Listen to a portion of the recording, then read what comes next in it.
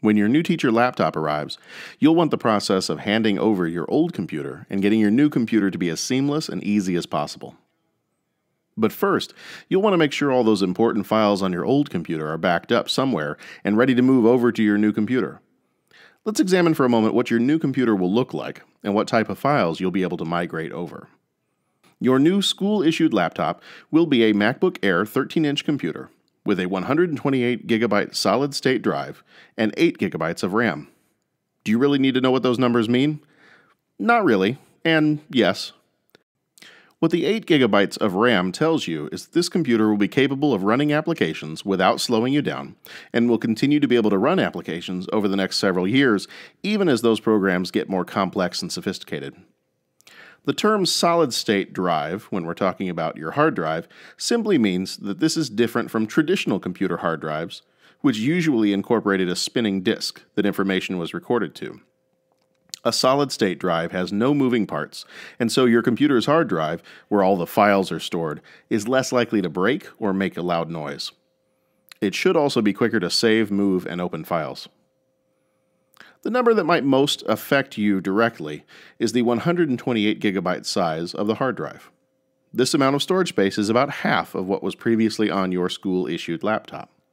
This might seem like a big drop, but keep in mind, many programs or files that used to be stored on the computer itself are now being stored in some type of cloud computing account, such as Google Drive, which we've been using for several years. Another result of having the 128GB hard drive is that there really won't be room on your computer for your personal photos, videos, music, and so on. The District 73 Tech Department wants to stress that this is a school-issued device and should contain work-related files only. As we look at backing up and moving files from your old computer to your new one, the Tech Department will only be assisting with the backup and migration of work-related files. You will be responsible for finding a way to store, backup, or move any personal files. In fact, when backing up any type of files, whether they be for work or personal use, it's a good idea to keep in mind what I call the rule of three. Anyone who works with backing up or securing information will tell you it's a good rule of thumb to have your files stored in at least 3 different places. One of those could be on the computer itself. One could be in a cloud account, such as Google Drive. Another could be on an external hard drive. The reason for this is to make sure that if 1 or even 2 of your backup locations fail, you still have 1 copy left. If you would like help or suggestions for backing up and storing those personal files, you may contact me, John Reed.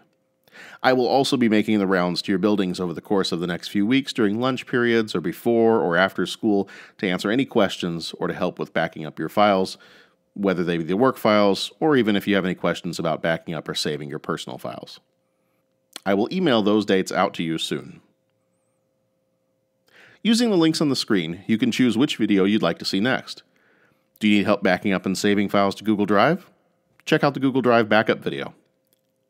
If you're feeling pretty good about Google Drive, but would like to know more about a way to back up and sync your photos across your devices using Google Photos, you can check out that video instead. Again, if you have any questions, you can contact myself, John Reed, or your building tech facilitator.